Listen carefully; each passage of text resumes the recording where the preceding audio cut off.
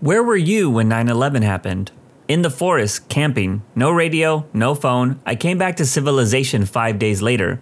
Everyone had processed what happened, as much as you would expect. I had not even heard about it, so I was out of sync with the world. Strange times. Man, you must have found a portal out there and accidentally traveled to a bad timeline. There's a really good podcast called 9/12, which is all about how we as a society reacted to 9/11.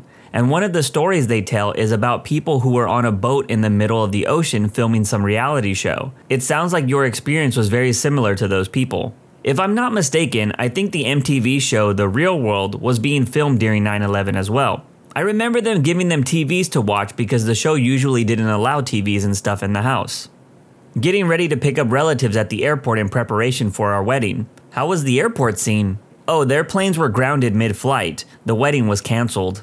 I was pretty young during 9/11, so I wasn't a traveler at that point, but I did have some flights canceled at the start of C-19, and I remember it being a weird feeling. I can only imagine how it felt during 9/11. Under anesthesia at the Boston Children's Hospital, I woke up being moved into an elevator on a gurney. They had finished my surgery, but weren't bringing me to the recovery ward. Boston's Children's Hospital is a very tall building, and Boston had advised all buildings to evacuate all the floors above the 10th floor. So I was moved down to a lobby after my surgery. That's gotta be wild, going under in one reality and waking up in another. That's pretty much like anytime something happens during the night. That last statement is super true. My most recent experience with that was waking up in America and hearing about the earthquakes in Turkey. Not something anyone should have to wake up to. I was sleeping during the first plane, getting ready for work when the second hit. Went to work for 3 hours with no customers. Called the boss, he said close, and went home. Watched CNN and tried to convince my mom that I wasn't about to get drafted. Same, but in high school. Sleeping for the first plane, when waking up to my parents being like, what is going on? Saw the second plane hit. Went to school anyways. We spent all day in every class just watching the news. Sitting on our desks, on the floor, pacing around, just crawling in our own skins. Teachers and students alike. They let us ask questions and express our feelings to the best of everyone's abilities. Lunch period was surreal. There was silence. Not a single plane in the sky. Got in the car, turned on music, and then turned it off immediately. It felt disrespectful. Whatever fast food we got that day was just eaten in silence. So gut-wrenching. Remember it like it was yesterday. Similar, my brother was a truck driver and happened to be in New York State at the time. He called my dad at home. I watched the second plane hit live. I did go to school afterwards, but it was an odd day. I'm in Canada on the border with New York State, so we were glued to CNN. I vaguely remember seeing F-18s flying. I remember sitting in the library watching the news just talking about the events. My brother was stranded in the States for a week or so because the borders were closed. It was long enough over here in Australia. I had an American friend on the internet mention the first plane hit, promoting me to go and turn on the late night news. A few minutes after I started watching, the second plane hit live on TV. Before that, everyone still thought it must have been an accident. But when the second plane hit, we all knew what it meant. This was me at my school. The teachers turned on the news for about a minute before the second plane hit, so my homeroom class saw it happen. After that, the principal got on the PA and said to turn off all the TVs and go about the day as naturally as possible. I was mad when they did that. One of the biggest breaking news events in our lifetime, and they weren't letting us watch it because they were worried that we were scared. I was already scared, and keeping me in the dark made it worse. This must have been a tough situation for adults. I mean, I totally understand wanting to protect children from that madness. It's easily a traumatic experience. On the R train that just passed underneath the towers in Cortlandt Street, the conductor of the R train after mine was instructed to go straight through and not stop. They disobeyed that order and stopped, took on as many people as possible and got out of there. That conductor likely saved a lot of lives. There's almost no mention of that anywhere in the news. Oh my god, that's crazy. Incredibly heroic on their part.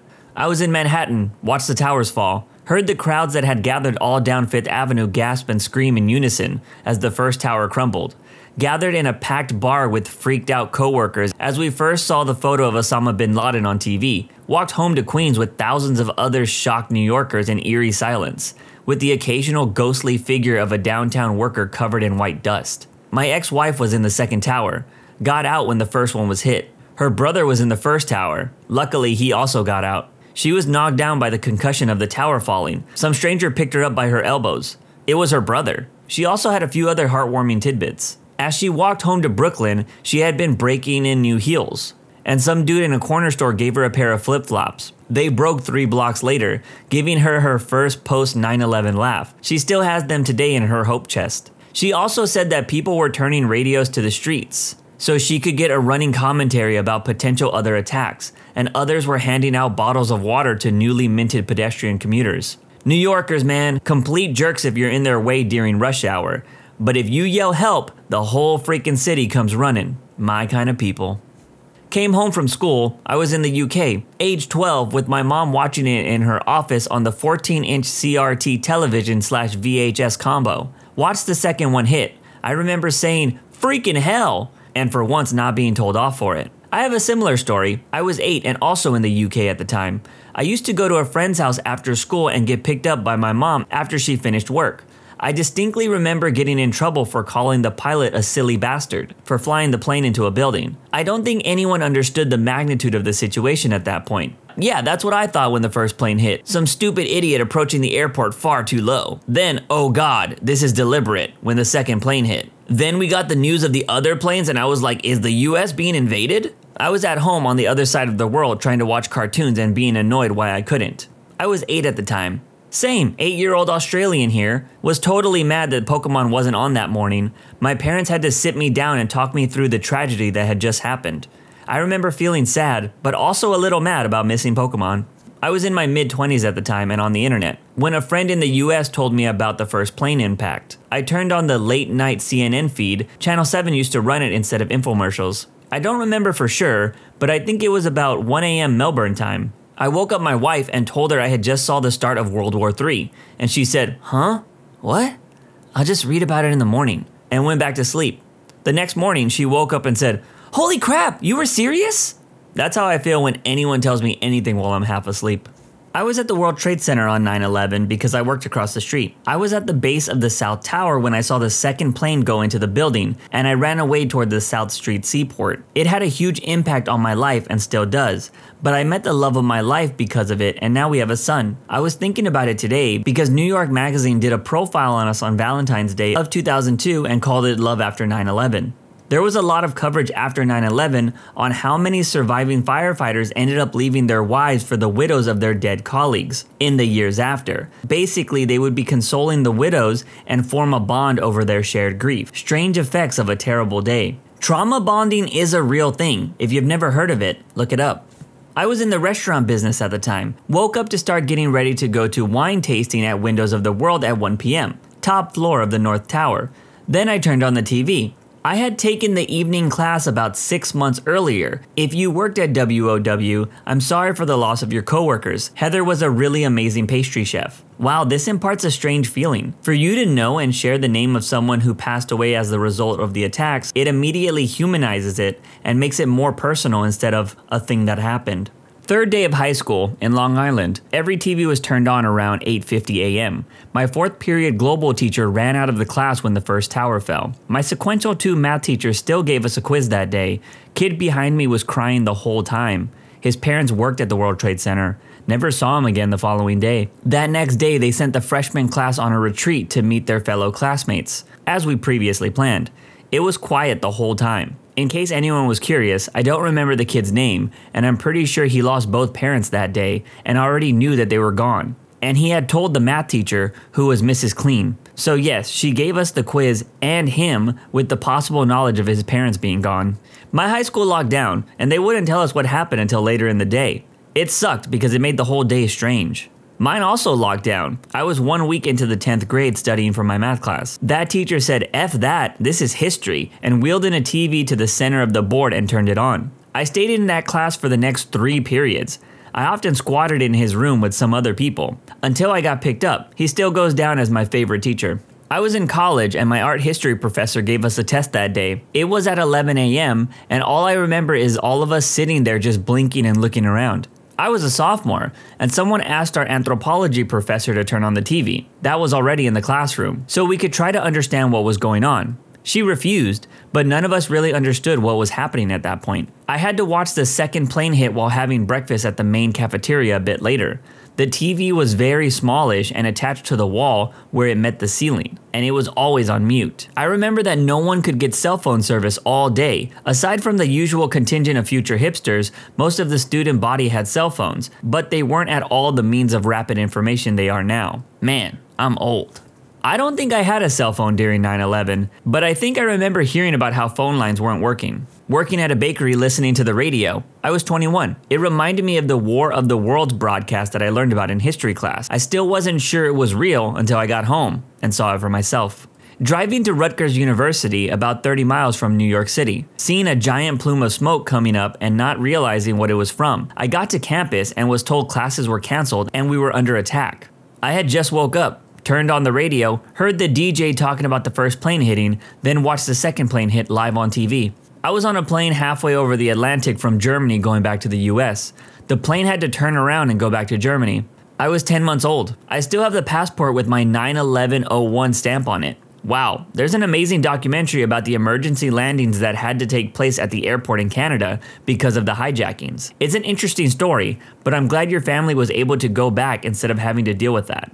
I was working in downtown Ottawa, Canada, for those that don't know, in a skyscraper when it came on the news after the first plane hit. I remember the first news saying that they thought it was a news helicopter that had accidentally hit one of the towers. I went to one of our boardrooms and saw the second tower hit live on TV on one of our massive projector screens. We were told to go home at some point after the news of other planes started coming down. Leaving our building and traveling through downtown was intense. We knew planes were being diverted, we didn't know if we were under attack too. I was 1 block away from Parliament Hill, and the streets were filled with military and heavily armed police vehicles. I also saw people jumping and the towers fall while it was being recorded live. Even though I wasn't in New York City, it was still an event experienced in real time. Some years, on September 11th, it hits harder for some reason. I was in the 5th grade, 5th floor math class looking out the window like usual at the Manhattan skyline from our school in Queens. We didn't see the first plane hit, but we did see the smoke and we pointed it out to our teacher and said that must be some kind of fire. I remember thinking, how the heck were the firemen going to spray water all the way to the top? Teacher next door came in and told our math teacher to turn on the radio. When the second plane hit, the radio went off, and soon after we were all called to the lunchroom. Some of the kids' names were called, and they were pulled to go to the principal's office afterwards. I found out that their parents had worked in the towers. It was very surreal not knowing what was going on and the teachers all huddling together whispering amongst themselves. After a few hours, they let us go home, and I ran home across the street and made it to the 5th floor apartment asking my mom what was going on, and if I could go to the roof and look at the skyline. I went up there by myself and it was the weirdest view I'd ever seen. The towers weren't there anymore. I stayed there for what felt like the rest of the day just looking at the smoke and fighter jets flying above me towards Manhattan. School days for the next few months were weird. We were like in this limbo where all we had to do was have positive talks about America and make "United we stand, divided we fall" posters to hang around town. But there was always an underlying feeling of hurt and sadness. Those were some strange days. At the exact moment, sleeping. I was in California, so I was still asleep at the time. I was in college and I overslept that day. Woke up and was in a rush to get to my first class. My roommate at the time was trying to show me something on TV that morning, but I was in so much of a rush I didn't pay attention to him and left for class. In the car, I had a CD playing. If I had the radio on, I probably would have heard it there. When I got to school, the parking lot was usually full, and running late meant you wouldn't be able to find a parking spot. But it was almost empty, and I was able to get a parking spot right up in front of the school. I should have known something was off, but I was just happy to be getting a good parking spot. I rushed to class, and when I got there, this class that usually had 50 students normally had about a half dozen people there. I said, "What's going on? Where is everybody?" That's when I finally found out what happened. The internet was a thing and some people did have cell phones, but there wasn't constant communication like there is now, so I was able to go the whole morning without knowing. I was also in college and late for class that day, but still living at home. Flicked on the light bulb and it burned out. Went downstairs to get a new one and said, "Hey mom, the light burned out." And she said, "This is honestly the worst thing I've ever seen or heard." I was like, "Don't worry, I'm changing it now." 10 minutes later, idiot me figured out what she meant. She had saw the second plane hit. I remember for years waiting for things to settle down and get back to normal, and it just never did. So this is a genuine question.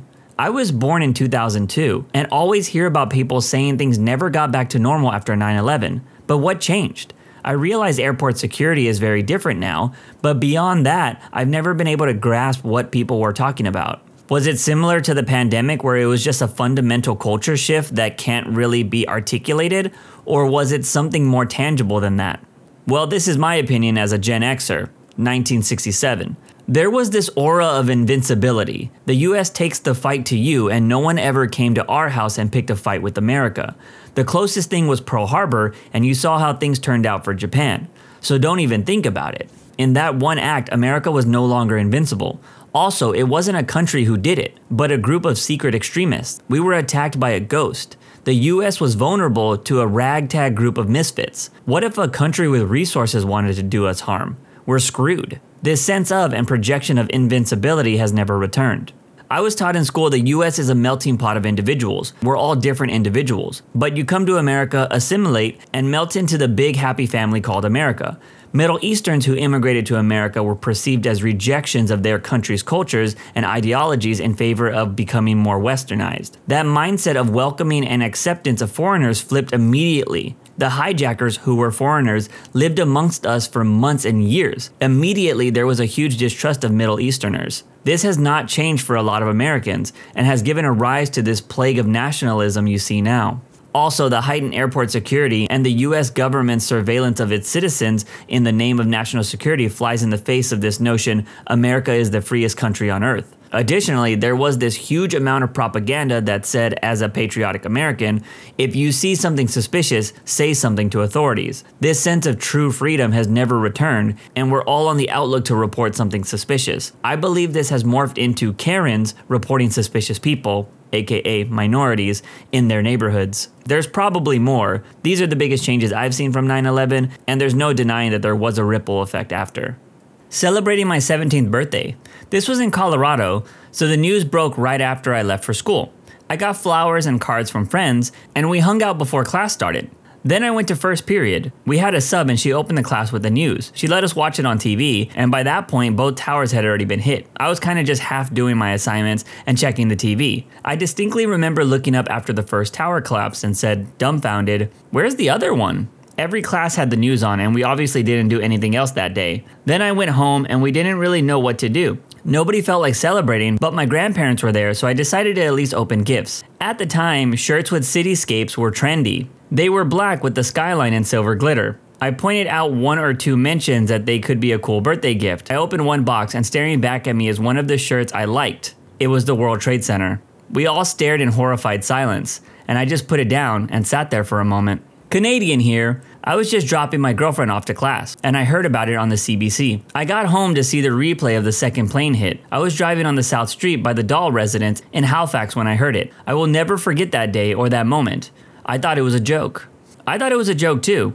I was in the 4th grade at the time. As I remember it, it was just a normal day. Nothing odd going on at school in the morning. A classmate, her mother babysat me from time to time, went home for lunch. When she came back to school, she said something about how planes had hit a tower in the US. I don't remember anything out of the ordinary that afternoon at school, but all I could think about is how outrageous of a story that was. I didn't like her much. She lied all the time too.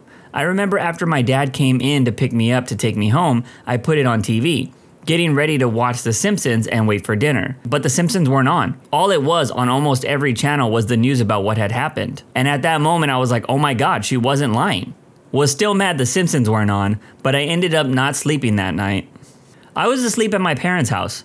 My mom came in and woke me up. She was upset. She wouldn't tell me what it was at first. She made me get up and see it on TV. I still had to go to work that day at Walmart, but there wasn't anybody shopping. I was 18, fresh out of high school. I remember thinking, among other things, that we were about to go to war, and I would probably get drafted. So I figured why not end this video with my own personal story where I was during 9/11. I was in the 8th grade, and I had just gotten to my dyslexia class. This class only had like 6 students in it, and we were pretty cool with the teacher. Well, we thought it was going to be a normal goof around day when one of my classmates, a big guy, we will call him Jimmy, comes walking into the class and says, "Did you guys see? A plane crashed into a building." We all responded like, "What are you talking about, Jimmy?" He then said, "Yeah, look, turn on the TV, it's on the news." So my teacher lets us turn on the TV we had in the classroom, and we just sat there and watched the news coverage of the planes crashing into the towers. Now, I won't sit here and say I understood the gravity of the situation at the time. I was in middle school. All I cared about was video games, girls, and TV. I finished the rest of the day, but so many kids were taken out of class by their families. I remember going home and every channel just covering the attacks. I think only kids channels like Nickelodeon continued playing their regular programming. I was really into MTV at the time, and even they were covering the attacks. I might be mistaken. I remember trying to change the channel and my brother getting super pissed at me the next morning, said I was being disrespectful or something along those lines. I remember my mom getting after him and saying something like, "Don't get mad at him, just let him be a kid." Kind of her way of shielding me from the madness of what was going on. After that, I just remember the world felt different. America was no longer this place that felt safe or awesome. This might have been the first time I noticed hate in the world, because as many know, people from the Middle East during this time got treated differently. It was horrible. But on the other side of the coin, it was also the one time that America felt united. Everyone was on board with getting justice for what happened. Kinda surreal when you compare 9/11 to how Americans treat each other today. 9/11 changed how America saw the world, in my opinion. I also think it reminded a lot of people that life is fragile, and you should appreciate every moment you got, because you never know when it's gonna be your last. That's it for this video. When you subscribe, make sure to hit the bell to turn on notifications. Put the playlist on in the background to finish listening to all the stories. And if you like Am I the Genius, give Am I the Jerk a shot. It's linked in the description too. Either way, thanks a lot for watching, and we'll see you guys next time.